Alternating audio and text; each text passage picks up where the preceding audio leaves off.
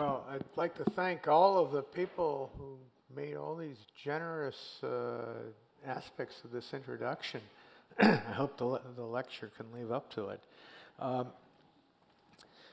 Okay, why don't we just launch into this? So I called this talk DNA Not Merely the Secret of Life. And what that means is we're going to use DNA's chemical information. The key word here is information. For bottom-up nanoscale control of the structure of matter, by which we mean just putting what you want where you want it in 3 dimensions, and when you want it there in time, so as to be able to control, increase our control at the nano scale. So probably everybody who went to kindergarten after about 1965 or so is familiar with this. Some who, like myself, didn't make that cut. So let me just review the molecule briefly. I think everybody knows that DNA is double helix. So we have the red helix here and the white helix here. And it's clear that DNA is a nanoscale object. Its diameter is about 2 nanometers, 20 angstroms, and its helical repeat is about 3.5 nanometers, consisting of 10 or 10.5 individual units. Now, if you look closely at this guy, you see that the 2 strands are pointing in opposite directions. So here's a little pentagon over here, this white thing. And on the other side is another pentagon. Now, this guy's pointing down, but that one's pointing up. And that's true in general for the DNA molecule. We call this form, which is, become sort of a cultural icon, bDNA, where the bases are perpendicular to the helix axis. The business end of this molecule, we're just looking at edge on over here, but you can see it in chemical detail at any rate over on the right, where we have the famous Watson-Crick base pairs. So there's a big molecule we call A, and a small molecule we call T, and they're joined by 2 hydrogen bonds indicated by these little red arrows. And then there's a second one called G, and a big one, and a small one called C, and they're actually connected by 3 hydrogen bonds. And we're going to assume tonight that if the DNA molecules that we deal with can put an A opposite a T and a G opposite C to form a double helical structure, that's going to happen. Okay. In order to understand what's important here, I wanted to mention Alexander Rich's key contribution as far as I'm concerned. As Matt mentioned earlier, I was a postdoc in Alex's lab, but long before I ever got there, he invented a process known as hybridization, where basically he took 2 strands, in this case of RNA, and put them together to form a double helix in solution. But this little red paragraph that I'm putting together here shows that he says, he'd like to point out that this method of mixing 2 strands can actually be used for a variety of studies. Now, what we're going to do tonight is work with more than 2 strands, but this was all started by Alex in 1956, Alex and David Davies' paper. So this is the DNA double helix again. It's what I just showed you. Now we see it sort of rotating around so you can get a kind of movie-like feel for it. But if I wanted to really make something interesting out of this molecule, I'd have a problem. And the problem is that the helix axis is linear. Now, by linear, I don't mean a straight line in the geometrical sense, but rather in the topological sense that it's unbranched. It's just a line. You put 2 lines together, you get a longer line. If it's a little bit floppy, maybe you can make a circle, or really floppy, you can make a knot or catenanes. But basically, you can't really make anything that I regard as really interesting. In order to solve that problem, we went to biology and we stole something. All right, the thing we stole, that's why I call this a biocleptic tool, is the process of reciprocal exchange. So here I got a blue strand and a red strand, and following reciprocal exchange, I have a red-blue strand and a blue-red strand. And this allows us to do lots of stuff. And let's put this now in a double helical context, and we can see that if I do that operation at this point right here and color the strands I've done it to green, you can see that, in fact, we have a green strand starting there, and then it crosses over to the other side and comes down like this, and the other one forms the other side of the sort of X-like thing. But remember, I told you that the two helices actually have, the two strands of the helix actually have mixed polarities. So, in fact, here you can do it between strands of opposite polarity rather than the same polarity as we did it over here. And now our green strand starts at the top, comes across, it comes back up, and the other one goes back down. It's sort of like a U-shaped structure. Now, these are, in fact, exactly the same molecule if we only do the operation once. Later, we'll see we make new molecules if we do the operation more than once. It's easier to think about those molecules I just showed you if we draw them like an intersection in a highway. Okay, so here we've got a bunch of base pairs, and you can see that we've, in fact, got 8 of these base pairs going this way, and that way. Each of these strands is a 16-mer. Let's not worry about all the little boxes here. That just has to do with the algorithm for designing sequences. Not only can you make a 4-arm junction like an ordinary highway intersection, but you can make others. In 1991, Yinli Wang in my lab reported 5-arm junctions and 6-arm junctions.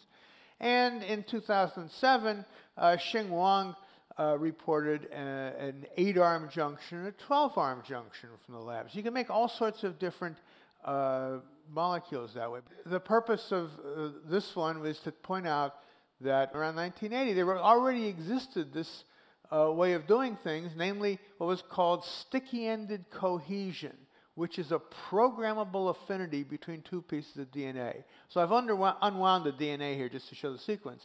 But you notice this strand's a little longer than this strand, and this strand on the bottom is a little longer than one on the top over on this side. But in fact, these two sequences are complementary.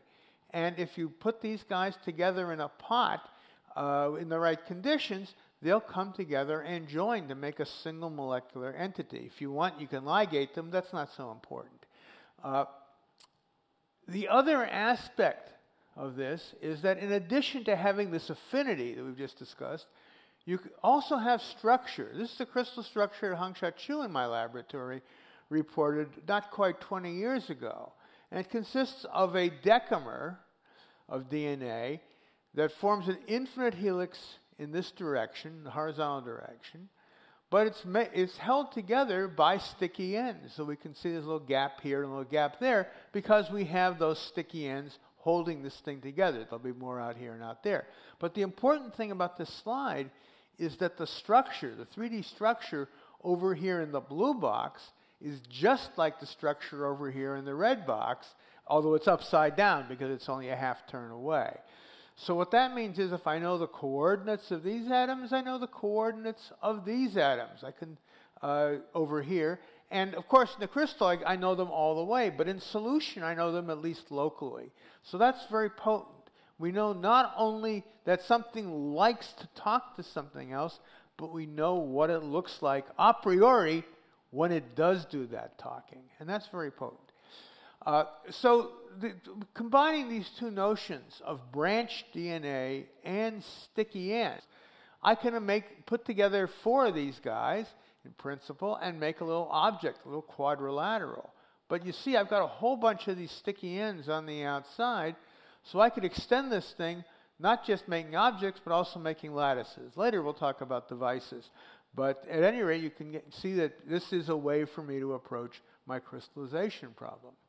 So for our laboratory, the things that we're mostly interested in are structure, approaching the macromolecular crystallization problem, some control of polymer materials. We do DNA-based computation and nanoelectronics organization. I won't talk much about that tonight, a little bit. And in terms of motion, we're interested in nanorobotics and nanofabrication. And I won't talk about our attempts at biomimesis with self-replication and selection evolution. That's for another night. So crystallography is one of the most sophisticated analytical tools out there. And this is how we all crystallize things. We guess conditions. We set up our crystals. Those so inclined might go through the middle step. And then we go on and look to see if we examine our setups and see if we have crystals. If we do, we can go off and do crystallography. Anybody goes to my website, they'll see this is actually the second version of this slide, because in the first one I forgot this branch existed. And which means, you know, you have to do something else. So you can either go through the inner box here or the outer box. But there's sort of minimal feedback as to what you did wrong here to what you should do the next time around. It's just total guesswork. So our suggestion is to do something a little different, to take a box, such as this magenta box. This is supposed to be made out of DNA, and the little things sticking out are the sticky ends, and just stick the boxes together to make your crystal. And then if you have your guests ordered on the inside, they too will diffract. Now we have made the boxes, I'll tell you about that tonight. We're just getting ready to start putting things inside the boxes. We haven't quite done that yet. But if you can imagine organizing biological macromolecules like that kidney bean shaped thing I just showed you, you can also imagine organizing nanoelectronics. So here's a couple of junctions, these are sticky ends, and pendant from them is something that would actually behave like a nanowire. And the idea is organizing them using DNA. This is a notion that Bruce Robinson and I came up with not quite 30 years ago, and we're still working on that. You may see some of that. So let's talk a little bit about some of the experiments we've done. The first things that we made were polyhedrocatenanes. The very first thing was a cube-like molecule. And basically there are 6 different colored strands, each of which corresponds to a face of the cube, but the strands are all linked to the faces that correspond to adjacent faces. And here is a truncated octahedron, so that's 14 strands rather than 6. But both this one and the cube, these are just idealized structures. We weren't actually able to characterize them because the branch junction itself is kind of floppy. So we're going to go on to other motifs that will actually give us geometrical control, real XYZ control. And the first thing we're going to do is try to construct crystalline arrays beginning in 2 dimensions. So if you're going to make a component that's going to form a lattice, well, then you need 3 things. You need predictable interactions, and we did that with sticky ends. And we need predictable local product structures. That's also available from sticky ends. We both know about that now. But in addition, you need structural integrity, which is a fancy way of saying that stuff has to be relatively stiff. So the way we solved this problem was to go back to our protocol for making new motifs, but now we're going to put on 2 exchanges instead of 1. And when we do that, already you'll see that now there's actually a difference between the opposite polarities and the identical polarities. But we're going to put 2 helices together, and we're going to do this twice. So it's 2 reciprocal exchanges and on every step here. And we call these DXs. Don't worry about that. That doesn't mean much.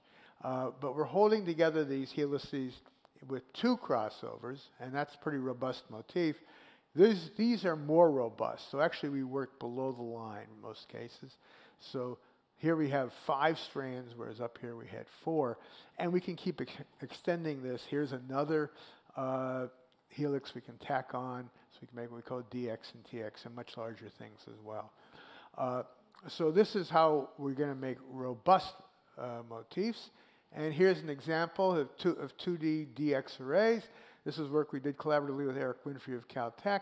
Farang Liu and Lisa Wensler from my laboratory did the following experiment where they took an ordinary DX and another DX that had another DNA domain sticking out of the screen at you.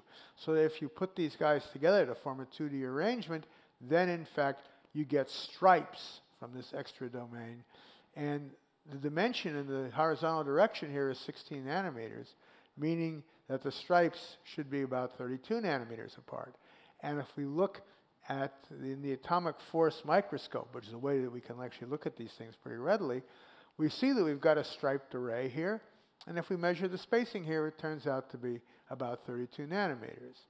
Now, there's a basic rule of looking for something in a microscope. If you go looking for it, you're going to find it. Doesn't matter what kind of microscope it is.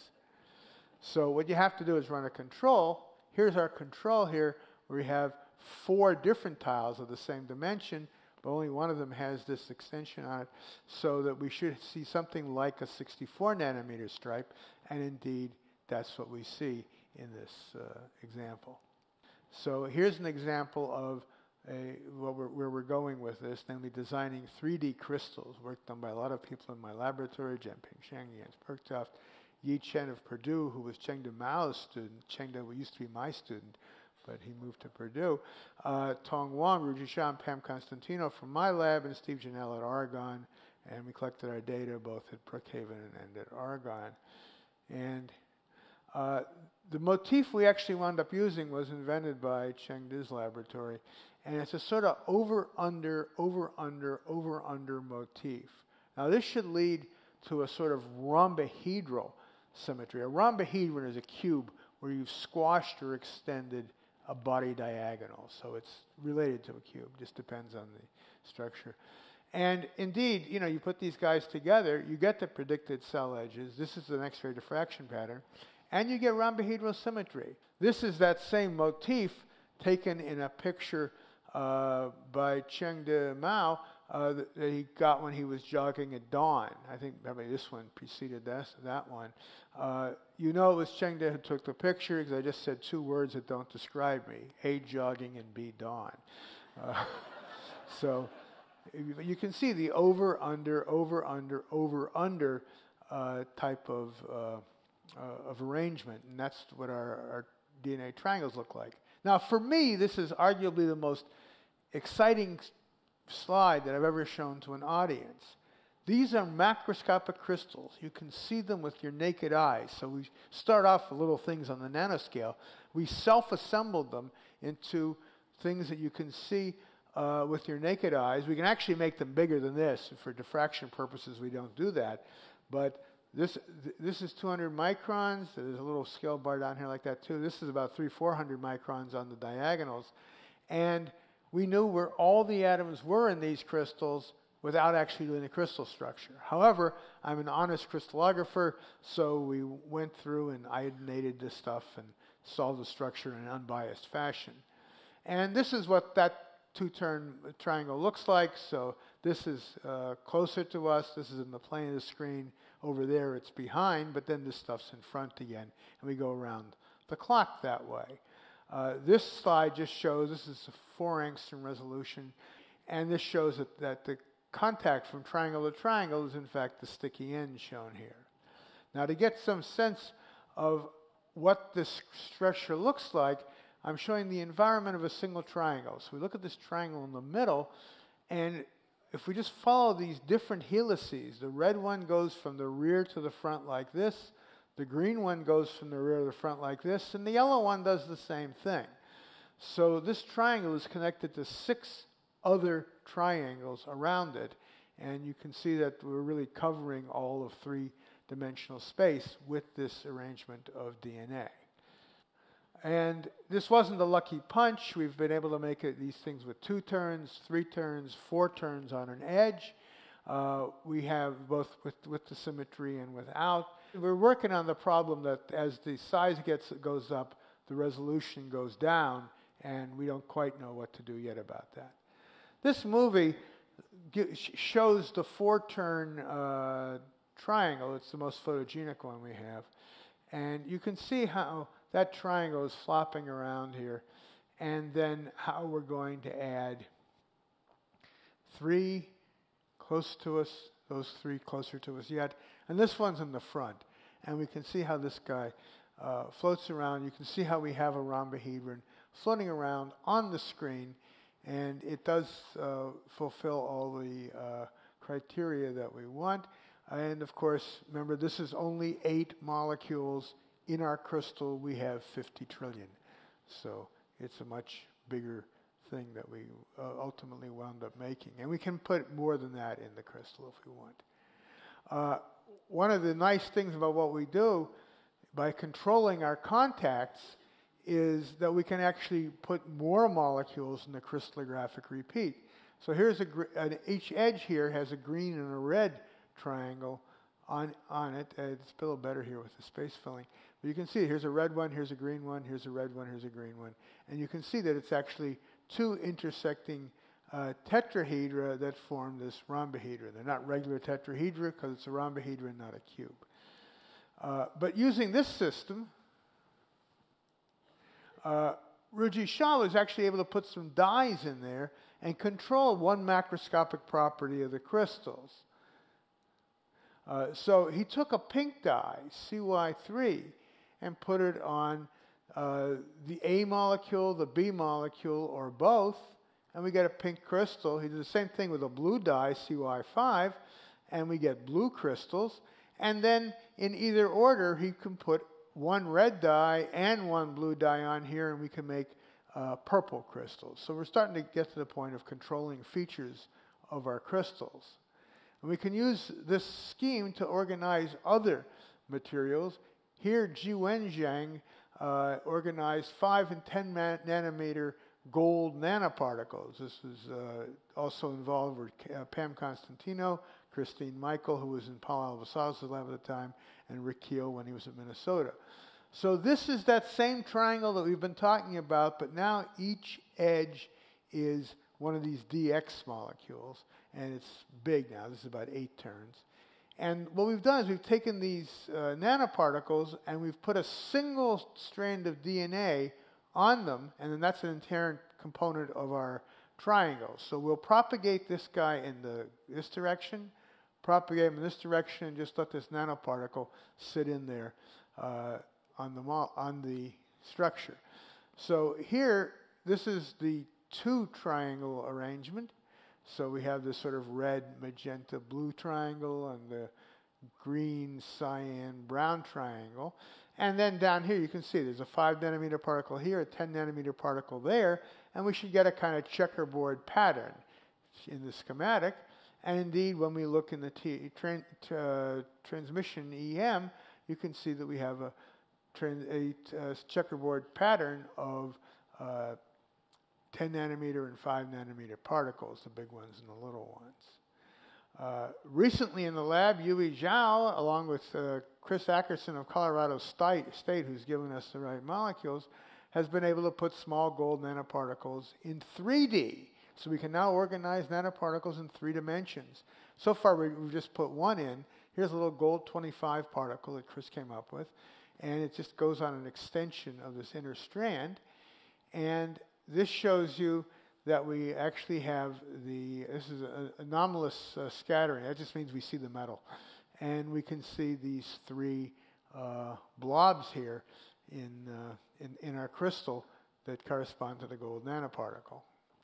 And now I want to move on a little bit to going from genes to machines, talking about devices that are going to allow us to do things on the nanoscale. And the first device we made was made by Chengde Mao when he was still in my lab, just at the tail end of the last century, where he took a DX, and he took another DX, and he connected them with a piece of DNA that can undergo a transition known as the BZ transition. So zDNA, which was, by the way, also discovered by Alexander Rich, is a left-handed form of DNA. It's just a different conformation. And you can induce it by adding cobalt hexamine to your pot. And when you do that, this little section turns into this other shape. You can see it's not bDNA like all the rest of it. And when that happens, this goes around about 3.5 times, and we live on that modulus, so that in fact this domain goes from the bottom to the top, and we can measure that by fluorescence resonance energy transfer. Now, I don't really like this device. It's the first one we could think of, but I don't like it because it doesn't use the programmability of DNA, which is, of course, the main thing that we want to do. So Hao Yan, a couple years later, was able to build a sequence-dependent device. So to understand that, we have to understand another motif, which we call pxDNA. And over here, we're going to be on the top half of the slide. Wherever one of these guys points at one of these, we're going to make a crossover there. And we're going to make this stuff we call pxDNA. If we look at this, top is AB, bottom is CD. If we get rid of a couple of these crossovers, then we have only a single turn. So in fact, it's AB on the top, but DC on the bottom. So it's a half-turn difference between the two motifs. And the question is, how do we turn one into the other? And the answer is we break this red strand over here and put in the green strand. We break the blue strand over here and put in this green strand. And then if we can get the green strand out of here and put the yellow strand in, then we can do that. Well, these little horizontal bits are actually just pieces of DNA sticking out into the pot. So they just allow us to get these out of here. The way it works is we add the whole complement to this green strand, the whole complement to this green strand, and it'll sit down over here, and sooner or later, by a process known as branch migration, it'll pull out the rest of the green strand. So we start, here are our complements, and then we pull out the other green strand sitting there. So we have a naked frame at the top, to which we can then add the yellow strand, and we can do the same thing over here and go back to the grain. So that's, if that were to work, that looks pretty exciting. What Howe did to show this by AFM was to take these devices and attach to them a half hexagon trapezoid. That he happened to have that in the freezer. And he connected these guys together, and in the green strand state, they're all pointing parallel. And in the yellow strand state, we have a zigzag arrangement. So if we look in the AFM, we can see on successive cycles, we have parallel and zigzag, parallel and zigzag. So in fact, the device works this way. The reason we really like this device is that we're able to have a whole bunch of them in the pot and use them, address them individually. So just to move on for a second, here's a walking biped that was made by Bill Sherman and designed by Bill as well. And this thing walks like an inchworm, all right? So here's an inchworm, here's the front foot, here's the back foot. It can walk in either direction, but the front foot's always ahead of the back foot in either going this way or if once it goes this way. And this is our biped walker. There are two double helices here and a flexible connection. And then we use the same chemistry we just used. It was, by the way, developed by Bernard Yerke, to pull these strands out and pull these guys in. So this guy can walk on a little TX sidewalk, and it can walk in either direction, just like the inchworm. So we're going to combine a bunch of components here. We're going to program these switches, these PX-JX switches I showed you, a walker, nanoparticles, and something called DNA origami, which is a really big piece of DNA. And what we're going to talk about making is a proximity-based programmable nanoscale assembly line built by Hangzhou Gu and Jicho in my lab, and Ji was associated with Xiaoyan and Xiao. Here we have 3 loading stations that can load cargo 1, cargo 2, and cargo 3. And these guys are all pointed away from this arrangement here. And this is the chassis and the walker. This guy's going to somersault his way around here, you'll see. So in the first step, we're going to turn this guy from off to on.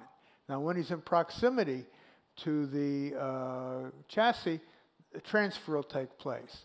And then we can take a half step and a whole step and wind up in the second station. So we're down to here now, and then we're going to change the state of this guy, and then this cargo will be added as well, and we'll take a half step and a whole step and go down to being under the third station. And then we'll change the state of this guy, and we'll add the third cargo to it, so we just have one big glob now. So we can do that. This is the walker that we've got now, and it's got, for picking up the cargo, it's got 3 hands, H1, H2, and H3, and it's got 3 feet for walking, F1, F2, and F3, and it's got a 4th foot that kind of ties it close to the cargo. This is another picture of the same thing. This just shows how the cargo transfer happens. When this guy is near, when we flip this guy from pointing out there to pointing down here, then this single strand will bind down over here, and it'll displace the other one, so that this is now attached over here. There's more base pairs in this place than there are over here, and more base pairs here than there are over there. And we're driven by increased base pairing. This just shows that depending on how we program it, there are 8 different products that we can make, everywhere from adding nothing to adding the 3 things I told you in detail, or various combinations of 2 cargos, or various single cargos. We now have a 3D device, and the way this works is we're in our crystal. I don't know if you can, how well you can see it, but this is a colorless crystal here. We've extended that central strand, so now it can pair with something. And the something you compare with is this strand that's bearing a red dye. So when we add that to the crystal, then the crystal goes from colorless to red. And then we can displace that strand if we want to, and then we can put in a strand bearing a blue dye, the CY5, and the crystal turns blue. We can cycle this about 3 or 4 times at least. This just shows the electron density. This is the crystallographer and me looking for this stuff. So here we have a certain amount of density over here, and a little bit more over here in our difference map. This just tells us that it's all really there, and it's not just sort of a phenomenon that's happening there. This is the other state. It's the same picture. And then I want to talk about one last thing. It's been done in collaboration with my colleague Jim Canary. Xiao Wang, his student, and Ruchi Shah from my lab, have assembled PANI crystals. So PANI is polyaniline. It's a semiconductor. And there are 4 states to polyaniline. Normally, because it's out in the air, it's blue. It's called the emeraldine base. This is an octamer of the aniline subunit. If you lower the pH, it turns green. It's called the emeraldine salt. If you oxidize it, it turns pink. That's called pernogranulin. And if you reduce that, it becomes colorless, and this is called leucoemeraldine. And we've got these guys in the crystals. What we've done is, instead of crystallizing a single triangle, we've crystallized an edge. And then we can see over here, here's the green crystal, the blue crystal, the pink crystal, and the colorless crystal. It's all the same crystal that we're looking at, and we can just, by changing conditions, can convert our guest molecule there. So to summarize what we've done, we've made polyhedrocatenanes. I didn't talk about knots and bromion rings. We've made those too from branched DNA by ligating them. 2D lattices with tunable features have been made from DNA tiles. I didn't talk about origami. 3D crystals with tunable properties have been self-assembled and the structure has been determined. Heterologous species can be organized by DNA both in 2 and 3 dimensions. And nanomechanical devices have been assembled from branched DNA, including a shapeshifter and a walker. And these have been combined on an origami surface to produce a nanoscale assembly line, and within a crystal to produce a 3D device. So here's my web page. It's not quite up to date, but probably close enough. You can reach me there if there's something else you want to know. And I'll be delighted to answer any questions. Thank you.